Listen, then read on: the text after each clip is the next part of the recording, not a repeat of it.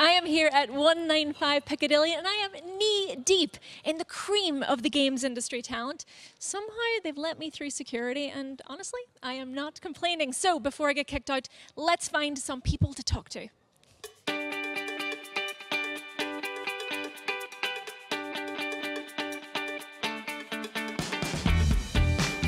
mean, there's gamers out there who now have accepted your guys' interpretations as the canonical one. I mean, that's got to feel good, right? It feels fantastic. I mean, it's one of the things we tried to do right from the get-go, right? Is do something unique with the game and give people a fresh version of these characters, and reach out with that sentiment, and just thank you to the fans, everyone who's played the game.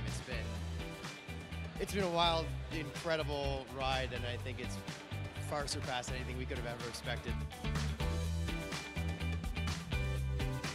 The gameplay is excellent and super challenging and fantastic, but there's this psychological human story that's running alongside that, and I think that people, when they play it, they keep going back to that journey. It captures them in a way because it's very human. The idea actually came from a real-life unpack when Tim moved in with me.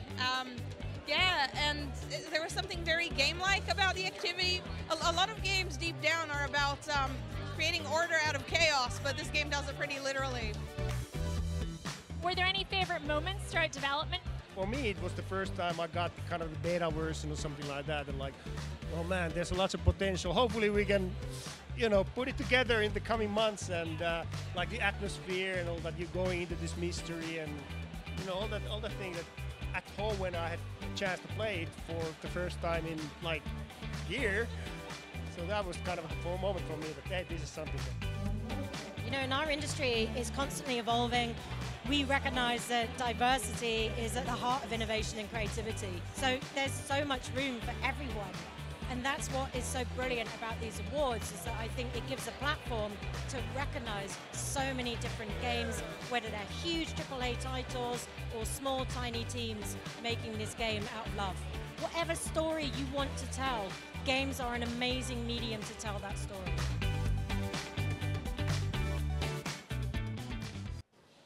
Guess what? I am still here. I have not been kicked out yet. Security hasn't found me. I'm pretty good at hide and seek, actually. So let's find some more of that juicy industry gossip. But you gotta promise, it's just between you and me.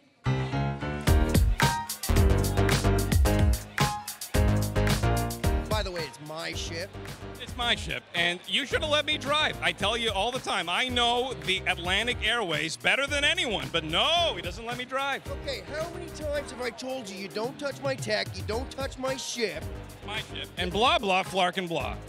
Agent 47 himself.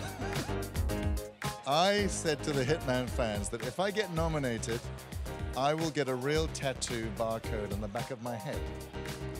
Were there any bugs that stood out, maybe?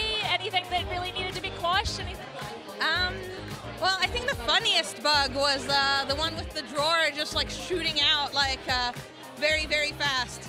There's so many of those and unfortunate ones as well. Not so funny either. We had one where sometimes items would get locked and appear in the wrong room, and it would be like, where did that item come from? It felt like someone was pranking us. So, if you win a BAFTA tomorrow, where are you going to keep it? I'm gonna probably dig a hole in my backyard, and just yeah. And the thing is, I got a lot of raccoons in my backyard, so it might be a little tough. So maybe that's not a good idea. Now, I've heard all these sexy stories from Kate Winslet and everyone going, oh, I keep it in the bathroom so people can go in there and going, okay, no, I'd put it right next to my bed so I can look at it all the time. I'm gonna turn it into a necklace and wear it around my neck at all times. Do you know how heavy those things are? It'll be like, yeah, it'll be like something like this, but Oh my God, I don't know. We plan to move like either later this year or early next year, so we'll figure it out then. I mean, I think you're both experts at doing that, so I think you'll be fine. Ooh, do you know what? I'd put it in my mom's house. Yeah. I know! Put it in my mom's house.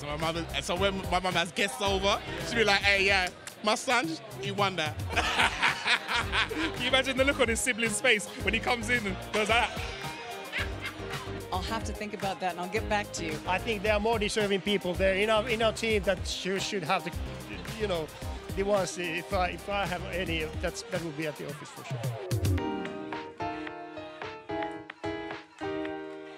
Well, we came, we saw, we conquered security, and we fangirled out a lot over some amazingly talented people. So, back to me and Frankie in the studio.